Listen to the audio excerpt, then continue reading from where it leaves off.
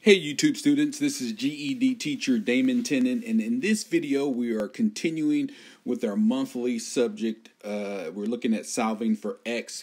So just a quick question, what are you doing around these kinds of questions? How do you study? How do you prepare? Go ahead and shoot me a little note there in the comment section, and I'll get back with you with some thoughts on maybe how to enhance what you're already doing. And maybe some other tips and tools that could assist as you prepare for this specific subject for the GED Math Test. But in this week's video, what we're going to do is we're going to go to intermediate. So if you look at the video from the previous week, we're looking at the basic solving for X. Now let's go ahead and jump in to intermediate. So here we are with a couple of problems, and so we're going to dive in and do them, of course. But these are intermediate problems, meaning that you have to have a little bit more knowledge about solving for X to get these problems right. It's very basic when it comes down to it, but there again, you need to have it. So we're going to look at these intermediate problems here. So let me just rewrite number one, just so it's a little bit bigger here on the screen. And actually, I'm going to move it a little bit closer just so I have space for the second problem here. So we have x over 7 plus 27 equals 33. So now, most people, if you haven't been doing this work, they're stuck. What to do with this part? You kind of maybe know what to do with that part, but, just trying to figure out what to do with this part. And so remember, anytime we're working on these problems, we're solving for X, and so we're trying to get down here X equals something. And so we're always doing our COPA method, which is combine like terms, do the opposite, perform the operation, and get your answer. And so are there any like terms we can combine? Absolutely. So we're just going to highlight these like terms. So 27 and 33, they're not the same, but they're alike. And then that number, x over 7, is, of course, doesn't have any common numbers here. So when we're doing our opposites, we're going to combine our like terms by doing the opposite. So this plus 27, so we're going to do minus 27. And if we do it to that side, we do it to that side. And then we're going to get 33 minus 27 is 6. That cancels out. And now we have x over 7 equals 6.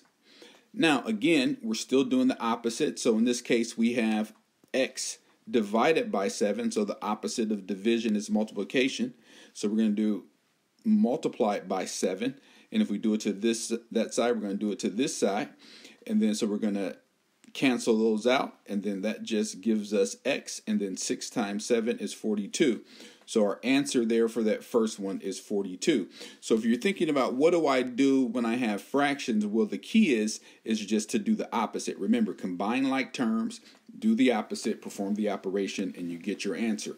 Let's move on to number 2 here. So number 2 is 4 times x plus 8 equals 4 times 2x minus 7. So we're distributing here. So 4 times x is 4x. Bring that plus down. 4 times 8 is 32. 4 times 2x is 8x. And then 4 times, bring that subtraction down, and 4 times 7 is 28. So now, a lot of times students ask the question, well, which one do you first? Well, you always want x on this side, so I'm going to do the opposite by getting 8x and 4x together. But real quick before we go, let's just identify what are likes. So those are likes, and then these are likes. So that's what we're going to be combining as we go. So now I'm just going to start with the 8x. So that's positive 8x. The opposite is minus 8x, minus 8x. So 4 minus 8x is minus 4x. That plus gets dropped down. That 32 gets dropped down. That cancels out. And that gives me a minus 28 over here. And then now I have 32, which is minus 32 and minus 32. So that 4x just drops down. And the minus 32 from a minus 28, that is going to give us a minus 60. Okay, and then now I'm down here still doing the opposite. X is multiplied by a negative 4, so now I'm just going to divide it by a negative 4. That cancels out. The negative divided by a negative is a positive, so that just leaves me with X. And then, of course, I did it over there, so I'm going to do it over here. Divide it by a negative 4. And then negative 60 divided by a negative 4 gives me a positive 15, because 60 divided by 4 is 15, and the negative divided by a negative is a positive. So again, these are the intermediate, but we always skill, right? So we do skill so that we can move on to the word problem. So the next item is word problem. So now I want to show you this word problem here. So Mrs. Jones evenly divided the subway tokens she had over her 7 students and gave them 27 bus tickets each for a total of 33 transportation passes to each student. How many subway tokens did she have to divide is the question. So we know every single time we're doing our 2-step process, identifying the question, and that question is how many. I'm just going to do S for subway tokens, ST, did she have, okay? And then state your path, okay? So we know that she had to evenly divide however many subway tokens over 7 students. So we don't know how many, that's the question. So the way we're going to express that is this many subway tokens over 7 students, right? Because that's how we will find that number out. And then we also know that she gave them 27 bus tickets. So these are the tokens. And these are the tickets. And then we also know that we got a total of 33 passes. Total. Okay? So we have 3 pieces of information here.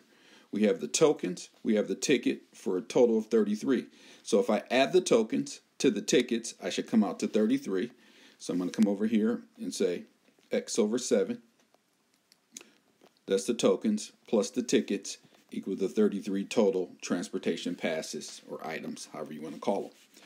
All right, so see, now here's what I want to show you. So this word problem, back it up, is exactly this problem that we set up over here. So again, when we do these videos every week, we want to make sure that you're making the connection with the skill over here with the word problem. So obviously I'm not going to work this problem out. I just did it on the previous slide. But again, we want to emphasize that skill and word problem are connected, because ultimately this word might look very difficult, but look at the math that's involved in this word problem, right? All we're doing is subtracting 27 from 27. You can do that. 27 from 33, you can do that. And then we're dividing, or we're just multiplying 7 by x over 7. That just cancels out. That becomes 1x, or just simply x. And then 6 times 42. So if you look at the math that's involved in these problems, it is very basic, very simple. But the key is, can you do this 2-step process? And on the GED test, that is essentially what they are testing you on. Not so much can you do those simple arithmetics and divisions that I just showed you on the previous slide, but that can you translate these words to this, right? And in order to get your answer. And so, of course, we know the answer is 42 because we did it on the previous slide. Hope this helps. If you like this kind of content, please like it. Make sure that you subscribe and set your notifications.